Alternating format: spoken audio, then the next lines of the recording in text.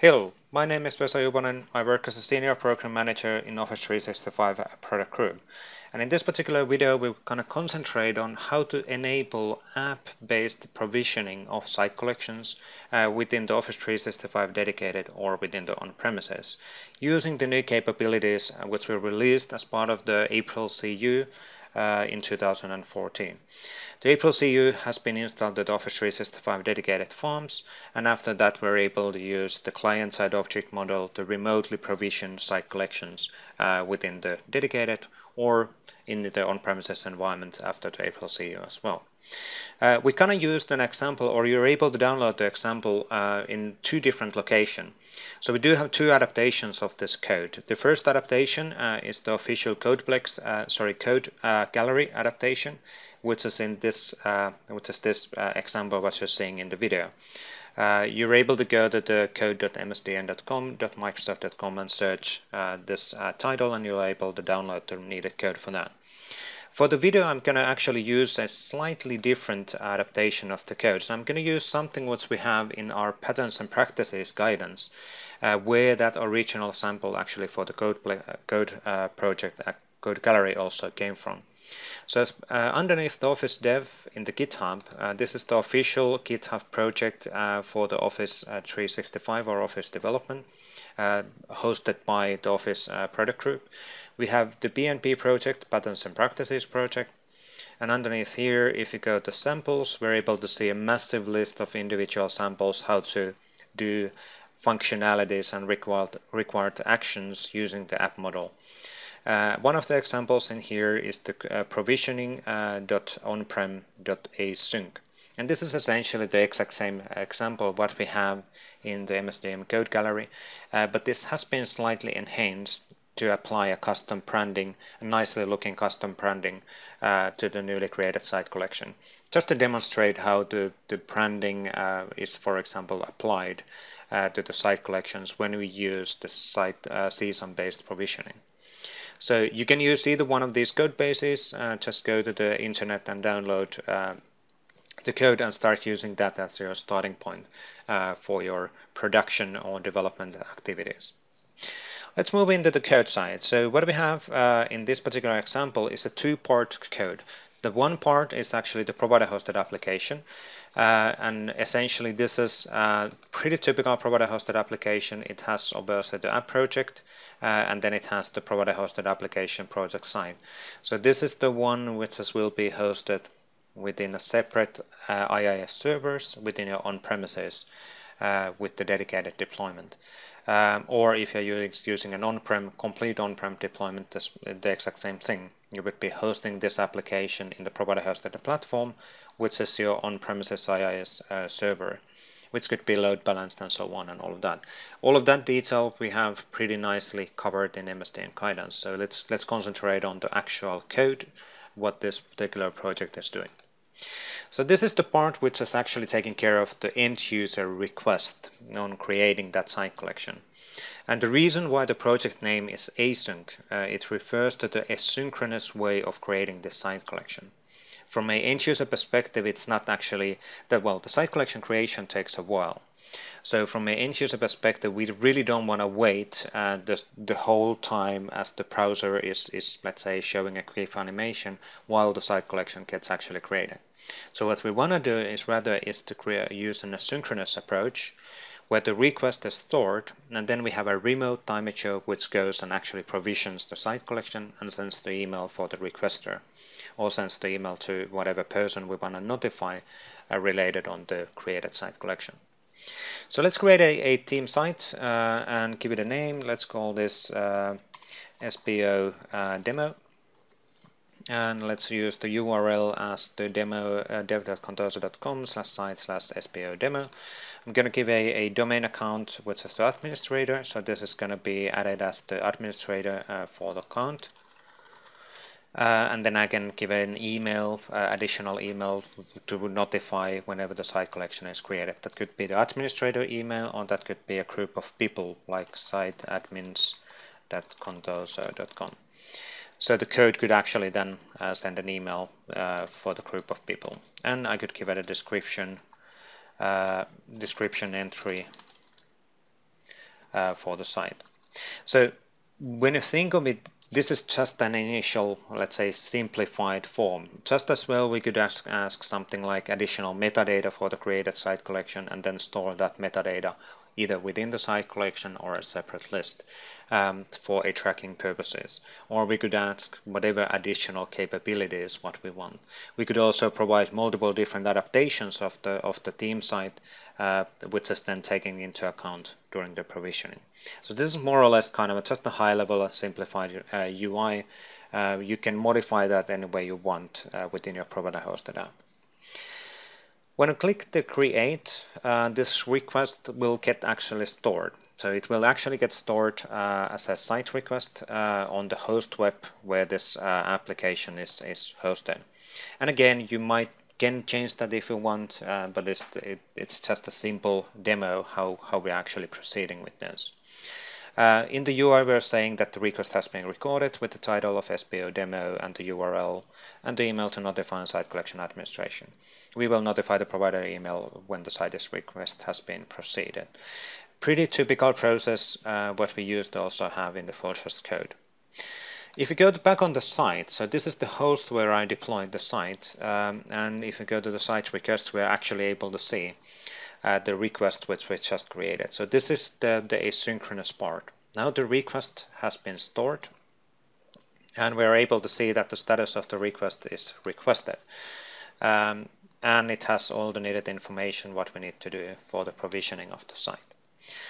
Then the following part continues. So then we need to have that remote timer job. Well, we can do timer jobs in the SharePoint online or using the app model. So therefore we do a remote timer job. Remote timer job is a code which is running outside of the SharePoint, which is then in any way being scheduled, either using, for example, Windows Azure worker process scheduling, or just as well it could be scheduled as a console application and using Windows Scheduler. And in this particular case, the code has been placed to a console application. So this is a really simple console application, which is taking care of then the actual provisioning part. This could be scheduled to be running, for example, as a Windows Scheduler entry in multiple servers, so you would have a high available load for processing those requests. Let's actually start the code and have a look what's happening, and then let's have a look on what we actually get as an end result. So what the code is actually doing, it is accessing the list which has those requests. It's using the configuration file of this console application to figure out where the list is located. It takes the connection there. It checks those items which are with the status of requested, so those which haven't been yet processed. And it loads those items from the list, and it starts proceeding and processing those items one by one. What we also do here is that we are updating the item to be then in the provisioning mode. And this is giving us the capability of having multiple servers hosting this console application. Because right now, if there would be another server where the console application is scheduled, we're able to see from the list entry that actually the status has been changed, so therefore none of the other servers would actually take that request into account anymore, because this server actually already took it in the execution. Moving back on the code, what we're doing is that we start proceeding processing that request, and we're using a pretty normal client-side site collection creation code, which is part of that 15 version of the tenant assemblies. If you download the code from the Patterns and Practices project, you will actually get all of the DLLs and needed assemblies with you, so you don't need to worry about where can you actually get access on the needed and used assemblies. So what we're doing is that we're essentially saying that to the URL devcontoso.com/site/SPO demo, we are creating a new entry based on that information what we actually had on the list item within the list. The following step will take a while, so I will actually cut the wait time away from the video, so we can continue on setting the branding correctly on the just created site.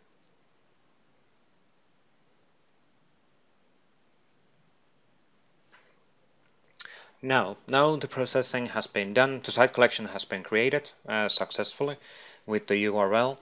And we're able to proceed of modifying that site collection. So right now it's an out-of-the-box theme site, but we probably want to actually have some customizations like branding applied to that theme site, or let's say additional document libraries, content type, site columns, and so on.